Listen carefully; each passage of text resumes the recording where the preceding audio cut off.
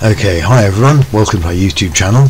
This time, by popular request, I'm going to show you a few slides of my JC70 bicycle. This is a tricycle which I got recently from Performer Cycles, and I made my own velomobile shell over it. I used plastic electrical conduit, sold in the UK under the Wix brand name, but also available all over the world. It's made from PVC, and you can just warm it up with a hairdryer slightly, and you've got to bend it into some curves around your velomobile. This particular one, you just heat it up with a little bit of a hot air gun. I made some plastic spacers to actually attach the frame to the plastic frame to the frame on the actual velomobile itself. You can easily just heat up this kind of plastic and bend it around on itself, or even rivet it into place. I also use some cable ties at key locations. This allows you to give it a little bit of movement, and to insert pieces to make extended lengths, you can just warm up the tube and force other pieces of tube inside it.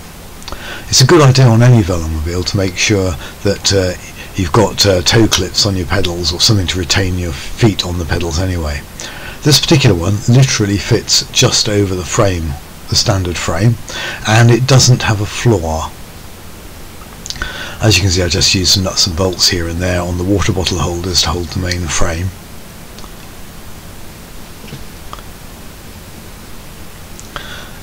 There are special plastic clips that are available to hold PVC tubing. Over the outer part of the velomobile, I made a shell out of corrugated plastic. This looks a little bit like corrugated cardboard, but this particular one's made of corrugated plastic. It's the same as estate agent signs and things like that. It's sold in the UK in hardware stores for protective floor covering for builders. You can just warm it up a little bit, and then you can bend it over the frame and then either glue it or use cable ties to hold it in place. I didn't want to damage any of the original frame, so I actually used some foam rubber and foam tape around the frame at various points so that nothing would scratch it.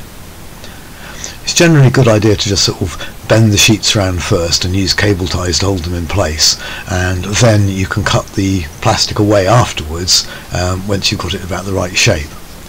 Making the aero bubble, the windscreen, is one of the hardest bits. And you can get a sheet of clear plastic and basically warm it up, and you're going to bend it into a bubble.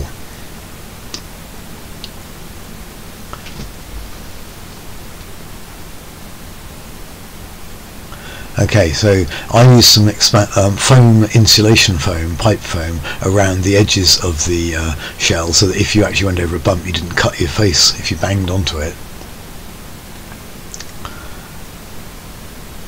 And the idea of this velomobile really was to keep the rain off.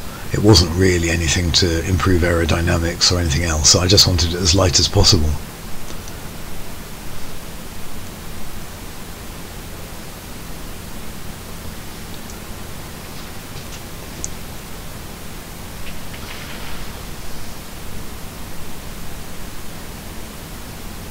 Okay, to get the bubble, I made a big plywood box which I lined with foil and put some heaters in the bottom of it, and then put some plastic in the top.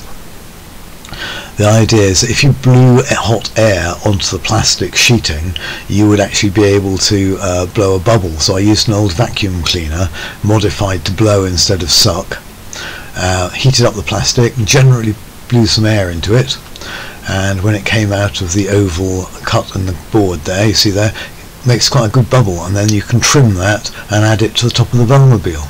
It's very thin plastic, but when it's formed into a bubble, it's actually quite stiff. Unfortunately, I don't have any extra pictures of it actually completely finished and trimmed off, but it did work quite well. It was quite warm and it did keep you dry. Anyway, thanks for watching.